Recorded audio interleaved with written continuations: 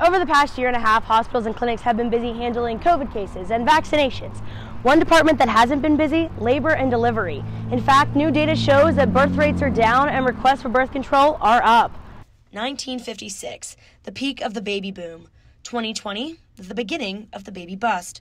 According to the CDC, birth rates fell nearly 4% during the pandemic.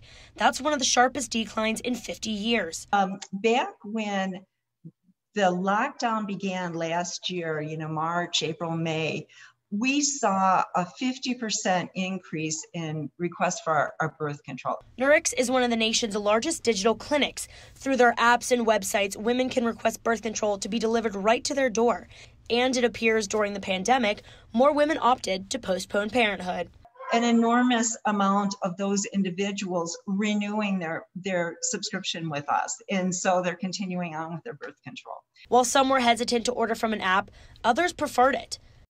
We have seen so many women that have written to us and explained that if it weren't for Nurix, they would be driving a couple of hours just to get to their doctor's office.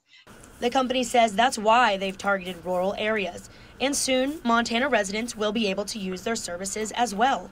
Montana is the 32nd state that we're going to be entering, and we have high hopes and plans for serving the rest of the country, before too long as well. In Great Falls, Lindsay Stinger, MTN News.